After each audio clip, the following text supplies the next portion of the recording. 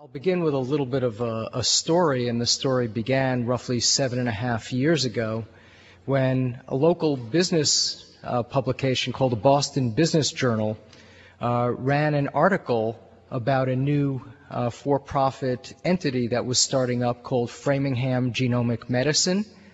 And that for-profit entity was designed to take data from the Framingham Heart Study and commercialize it.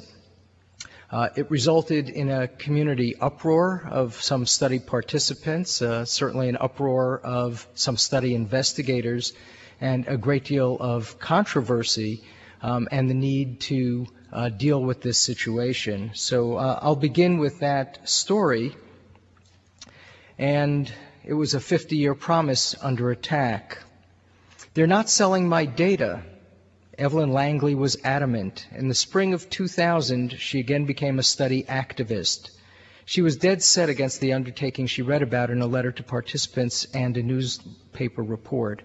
A university had formed a for-profit company called Framingham Genomic Medicine to distribute a half-century of data and genetic information for Framingham Heart Study participants. After attending her 26 voluntary appointments over the course of more than a half-century, Langley was livid. When she was young, she had walked the streets of Framingham, urging her neighbors to volunteer. And all those years ago, she gave them her word of honor that their privacy would be protected at the same time that the information gleaned from their volunteerism would be available free of charge to scientists. Langley believed that none of the original 5,000 participants or their descendants had ever expected their efforts to enrich medical entrepreneurs. Now she was reading and hearing speculation that their personal medical information would be sold and that a private for-profit company stood to make money off her and her neighbors' altruism. So this occurred in recent times, and it created a controversy. There were a number of Framingham study participants who called for a boycott of the Framingham Heart Study and threatened to discontinue their 50-plus years of participation in the project. It called for NHLBI to become involved. It resulted in bringing in a well-known ethicist, Art Kaplan, from University of Pennsylvania, who in fact was born in the town of Framingham, just a short walk from the site of the Framingham Heart Study. And the need to get together with study participants for NHLBI to send representatives to Framingham, including Terry Manolio, who's here today and I'm sure remembers this event quite vividly, and a reconsideration of the very consent form, ultimately coming to the conclusion that the consent did not provide for the type of for-profit enterprise that was initiated. So let's talk briefly about the way we are doing genetic research today, the steps required to make this effective, including community participation, and the informed consent procedures related to this. We heard in Jim Ostel's presentation a reference to the Framingham Genome-Wide Association study that we now call the SHARE study, and that stands for SNP Health Association Resource. The Framingham Heart Study has 3 generations of study participants, an original cohort dating back to 1948 consisting of over 5,000 men and women 30 to 60 years of age who've been examined for 29 consecutive examination cycles, and of the original 5,000 participants, about 375 are still alive today and still examined. In 1971, we started the recruitment of a second generation of study participants. We call it the Framingham Offspring Study. And right now they're in the midst of their 8th cycle of examinations. It too was about 5,000 individuals. The third generation of the Framingham study began recruitment in 2002, and that recruitment was completed in 2005. And that third generation, literally the children of the offspring, the grandchildren of the original study population, turned out to be about 4,095 men and women, a mean age of about 40. We have genetic materials completely representing the third generation, representing the overwhelming majority of individuals in the offspring generation, and in about 12 to 1,500 people in the original study cohort. The SHARE study, again, the SNP Health Association resource, is a genome-wide association study that will include 9,500 participants who provided DNA and consent across all 3 Framingham generations. It will involve the genotyping of 5,500 SNPs using a combination of Affymetrix chips, and the entire genetics database will represent over 5 billion genotypes. As we were preparing to move forward with the concept for this genome-wide association study, we met with a group of study participants and asked them what questions they had before we should move forward with such an investigation. And they had quite a few questions, and I've summarized a few of the key questions on this slide, and I'll address each one of them at least briefly in the course of my brief talk. The first is, how will participant privacy and confidentiality be ensured? And that's the same as the question we had just a moment ago. How will participants be involved in planning for this type of project? The third is, what ethical oversight will take place? Fourth, how will DNA be used in relation to consent? And fifth, how will this resource be shared with the scientific community? So let's go through these questions. How will participant privacy and confidentiality be ensured? There's a delicate balance between ensuring that we create a resource that is fully used for scientific purposes, which is what our study participants want, and at the same time protecting privacy and confidentiality. The more we restrict access, the more we can ensure privacy, but at the same time, the less available the resource and the less good will come from it. Well, in the course of the SHARE project, we're attempting to protect privacy and confidentiality in several different ways. First, and obviously, data and samples will be de-identified. They'll be given an ID number that does not match up with the ID number that individuals have in the regular Framingham data set. Data and in some cases samples will be shared after several different steps have been taken. There will be an application process with review and approval by a data access committee. Jim referred to this in his presentation. We will require IRB approval from the user's institution, and there will be a signed data distribution agreement as well to ensure that certain conditions are met, the data are not redistributed, there's no attempt to identify participants, and the data are housed on a secure computer. The second question was, how will participants be involved in planning for this type of research? Well, we've taken several steps to ensure participant involvement in this Brave New World experiment. Over a course of several years, we communicated with study participants. We had a focus group of study participants in late 2005 to discuss this concept of a genome-wide association study. We communicated that information to participants in a newsletter in 2006. There was a press release about the study in 2006, a town meeting to answer participant questions held just shortly after that, and a notification of the general scientific community that followed only after the study participants were informed.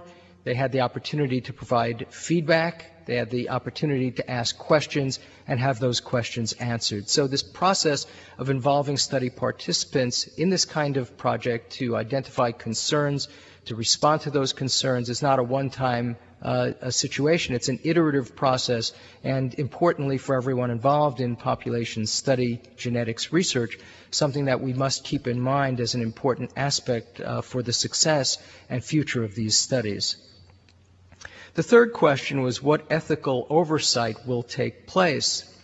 I can tell you that I've been with the Framingham Heart Study. Next month will be 23 years. And we didn't have an ethical oversight committee until just a few years ago. In fact, I'm hard-pressed to think of ethical questions that came up in the course of my first 17 or 18 years working with the Framingham Heart Study. But those questions did begin to come up, in particular with regard to the Framingham Genomic venture. And so we empaneled a group of ethicists to serve as an advisory panel. It was a one-time panel in April of 2003 to ask them about questions that we had and how to deal with our need for the future to be prepared for dealing with ethical questions as they arise, in particular with regard to genetics research. And that panel recommended that we form a more formal ethics advisory board to address these questions, and that this board include study participants, local clergy, physicians, genetic counselors, and a real ethicist. So we sent out a newsletter to the study participants shortly after that panel meeting to let them know that we had a panel that made recommendations, that we agreed with those recommendations, that we would form an ethics advisory board, that we would publish in our regular newsletters summaries of ethics advisory board discussions of matters that would be of interest to the study participants, and invited study participants to bring up to us through Esther Schindler, who's basically a study participant liaison, any questions they had that they wanted the Ethics Advisory Board to consider. So this type of mechanism of addressing participant questions and concerns was put into implementation. And so the Ethics Advisory Board was established, and it was charged with several responsibilities: to consider complex questions posed by study participants and investigators, to provide a viewpoint of study participants and the community, and to generate written responses to questions that will be summarized in newsletters and shared with all study participants. On November 9th of 2005, the Ethics Advisory Board met and reviewed a proposal for a Framingham Genome-Wide Association study. They approved in concept that Genome-Wide Association study, and we followed that up in late 2005 with a newsletter informing the participants that a team of researchers would be using new genetic approaches to identify disease-causing genes. At that point, our earliest foray into Genome-Wide Association used a 100K Affymetrix approach. The participants were notified in that newsletter about this, and again, this was simply a mechanism of keeping them in the loop and allowing them the opportunity to ask us any questions if they had them. The fourth question that came up from our community focus group was, how will DNA be used in relation to consent, and how can we ensure that it is only used as indicated by participant preferences? Well, informed consent has certain aspects that are really mandatory, almost a cookbook recipe for what an informed consent form should look like. The consent form should tell us something about the purpose of the study. It should describe what participants will go through in the case of Framingham, what the clinical exam visit will be like. It tells participants about their rights. It describes the benefits, risks, and costs of participating in human subjects research. In general, there are no benefits from participating in such research. It describes the genetics aims of participating in Framingham research and specific aims regarding specific genetic aspects of the study. And it allows for determination of participant preferences with regard to many different aspects of potential research. And I'll give you some specifics of the exact language in our consent form. For example, the consent form tells participants you may choose to withdraw your blood samples at a future date, and your samples will be destroyed at that time. The coded samples will be stored securely, separated from files which link your name to the code numbers. You will be kept informed through periodic publications from the Framingham Heart Study of any new findings about genetics, cardiovascular disease, or other health conditions generated from the DNA analysis. And then we got into a number of checkboxes that allowed participants to literally voice their particular preferences, their likes or dislikes regarding particular uses of their materials or DNA. And so we had a total of 9 checkboxes on our current consent form, and I'll go through 7 of those 9. The first checkbox, number 1, I agree to participate in the Framingham Heart Study examinations described above, to study the frequency, of and risk factors contributing to heart and blood vessel diseases, lung and blood diseases, stroke, memory loss, and other diseases and health conditions. This is a generic study participation clause that doesn't specify genetics at all. Checkbox number 2, I agree to provide a blood sample from which DNA and other components can be extracted. The DNA will be made available to researchers studying the diseases listed above. Checkbox number 3, creation of a cell line. If a cell line has not already been collected, I agree to allow a cell line to be made from a sample of my blood to provide a renewable supply of DNA. So these are kind of somewhat generic checkboxes. We then get into somewhat more specific checkboxes that describe particular traits that can be studied. Checkbox 4, I agree to participate in the genetic studies of factors contributing to heart and blood vessel diseases, lung and blood diseases, stroke, and memory loss. These are traits that participants who've been in the study know we've been studying for years and years. So these come as no surprise to anyone. Checkbox number 5, I agree to participate in genetic studies of other diseases and health conditions, including but not limited to joint disease, bone loss, and cancer. In fact, we have Doug Keel today, who's one of our investigators looking at osteoporosis and genetics of osteoporosis. And because some participants may not be aware that we're studying genetics of this condition, we included this additional checkbox. Checkbox number 6 deals with sensitive medical conditions that participants may not be aware that we would be studying in a genetic context. I agree to participate in genetic studies of reproductive conditions and mental health conditions such as alcohol use and depressive symptoms. Checkbox number 7 was implemented after the Framingham genomic medicine crisis. And here participants gave their preference. I agree to allow researchers from private companies to have access to my DNA and genetic data, which may be used to develop diagnostic lab tests or pharmaceutical therapies that could benefit many people. Here are the results to date for those specific checkboxes in over 2,000 study participants who are now currently coming in the offspring cohort for their 8th cycle of exams. Checkbox 1, agree to participate in the physical exam. 2,234 individuals replied, and all said yes. Obviously, if they said no, we would not have gone past that point. Checkbox number 2, basically permitting a collection of DNA for genetic research. There were 2 refusals of use of DNA, although they agreed to collect blood and participate in the exam for non-genetic purposes. Checkbox number 3, permitting a cell line. There were only 4 people who refused creation of a cell line. That's 0.2%. And similarly, low numbers of individuals who refused the study of basic heart, lung, blood disorders. Only 3 who refused genetic studies of other non-heart, lung, blood conditions such as joint disease, bone loss, and cancer. Checkbox number 6, dealing with potentially sensitive medical conditions such as reproductive health, mental health, and alcohol use, only 7 refusals. Again, this is a tiny number of individuals, only a fraction of 1%. And the controversial checkbox, as I mentioned, implemented after Framingham genomic medicine, commercial use of data. There were 170 individuals in the offspring cohort who refused for their data or DNA to be shared with for-profit entities, and this turned out to be around 7% of the offspring cohort. 93% gave consent to sharing their data with for-profit entities.